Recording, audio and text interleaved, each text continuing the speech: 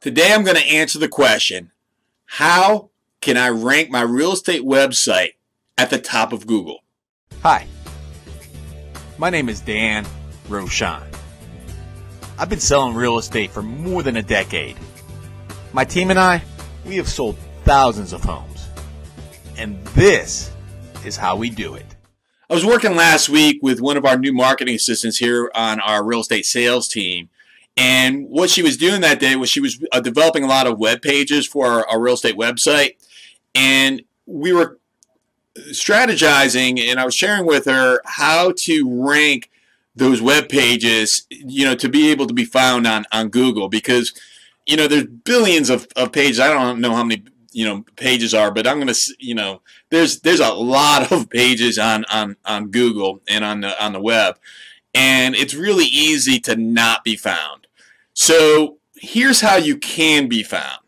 So when you think about this, you want to think hyper-local. You want to utilize a strategy that's called long-tail keyword search. And so what that means is instead of being like really generic or really general and using like a broad term such as like real estate sales agent in Virginia, that's, there's going to be a lot of people maybe searching that, but it's not going to get, you're not going to get found if you choose to use a term like that.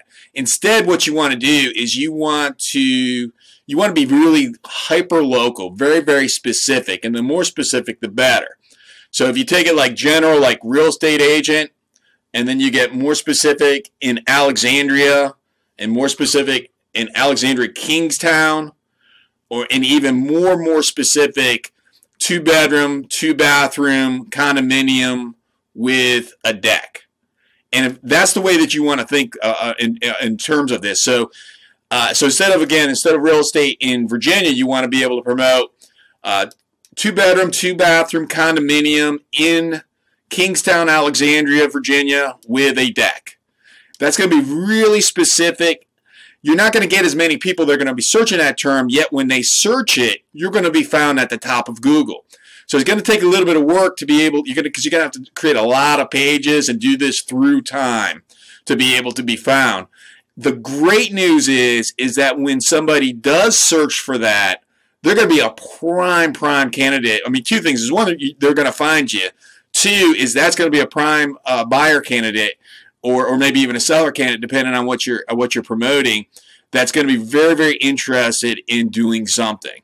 Because if you think about it, if you're that specific in your keyword search, and when you're getting on your phone or your computer or whatever, and you're typing in, hey, I'm looking for a home for sale, or I'm looking for a home, 2-bedroom, 2-bath condominium, Kingstown, Virginia, Alexandria, Virginia, you're going to be pretty much a motivated buyer at that point, or pretty specific in regards to what you're looking for. So that's what you want to, what you want to appeal to. I hope that that's useful, and I know that you're going to get found on Google to your success.